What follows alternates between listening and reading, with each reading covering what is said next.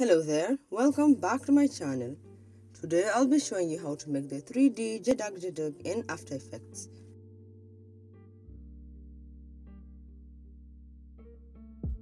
So I have my clips here ready and I placed it just before the bits begin. I placed some markers in the timeline at the music's bits in the audio. We need to isolate the last frame of our clip, so hit Ctrl+Shift+D to split it, then freeze this frame by right-clicking, then moving to time and select Freeze Frame. You can now adjust the length of the clip. Precompose this layer, then duplicate it. For the top layer, we will mask out our character. Let me speed this up a bit and we'll come back when it's done.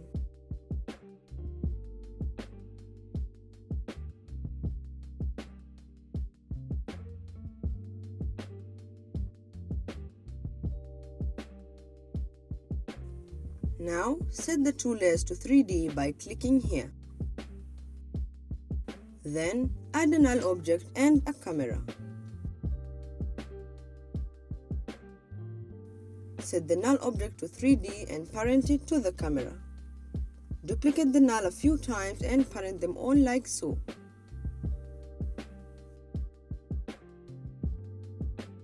Before we start the animation, let's change the Z position of the background layer to around 1000 and the scale to around 137 or to a value to make sure it fits back in frame.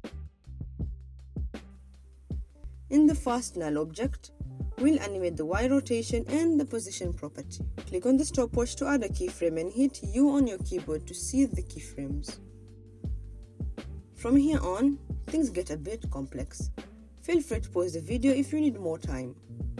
For the Y rotation, we'll be alternating between the value -8 and 8, which will be placed at the marked points.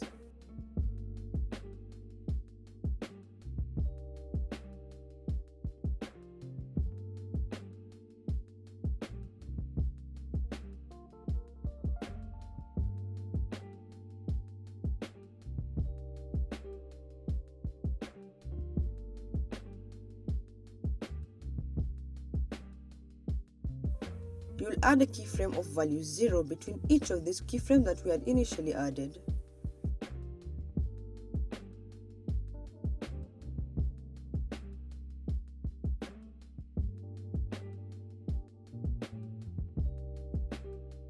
Select all the keyframes, then Easy Ease. Now we'll animate the Y position. Set the value to -100 at all the marked points.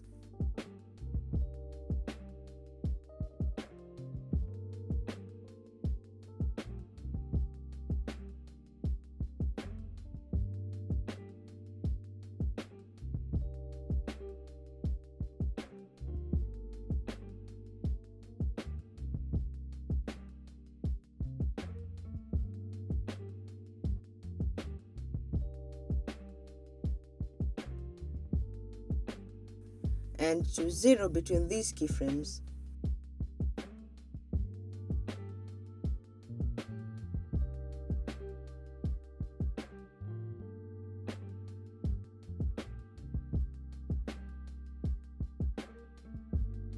Select the keyframes, Easy Ease, then edit your graph like this.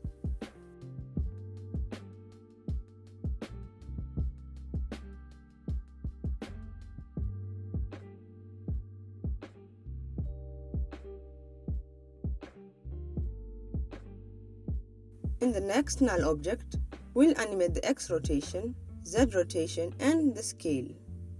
This will depend on the audio you used. For this one here, I animated these properties where the single bit hit. Set the X rotation keyframes like this, following the values 0 to 8, then 8 to 0, then 0 to 8. Animate the Z rotation like this, 0 to -9, then -9 to 0,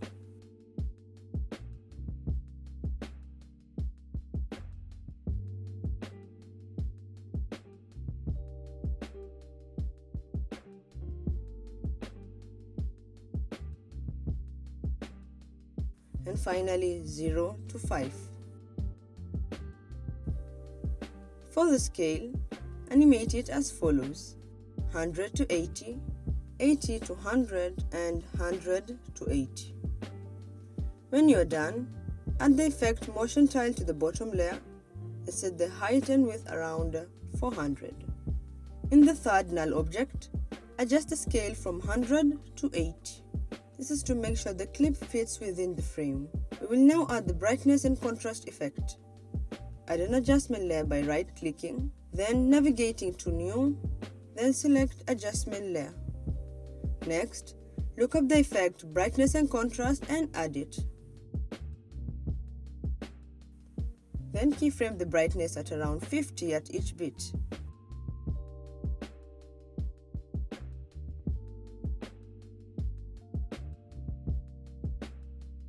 You can increase or reduce this value, and at 0 between the bits. Select the keyframes and Easy Ease, then set your graph like this.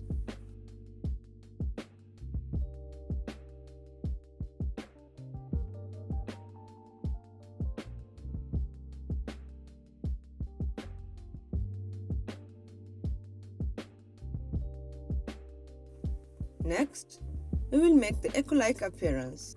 Make 3 duplicates of the mask layer, then set the positions and scales of the layers like this.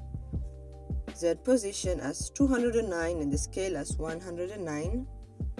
Z position as 500 and the scale as 125. And finally the Z position as 700 and the scale as 135. Duplicate the main mask layer 2 more times. For these 2 layers, rename one as right and the other one as left. We'll animate the X position and the opacity. As for the rest, this is something that you should try and play around with to design the look of your edit.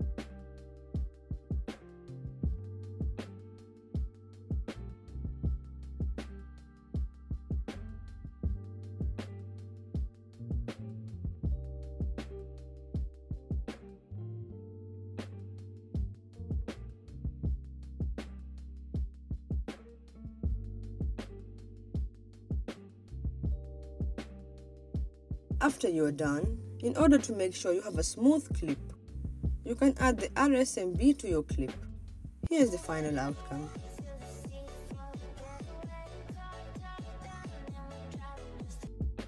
Thank you for checking out my tutorial. Leave a comment down below if you have any questions. Don't forget to like and subscribe, or let me know which tutorials you would like me to make. That being said, I will see you guys in the next video.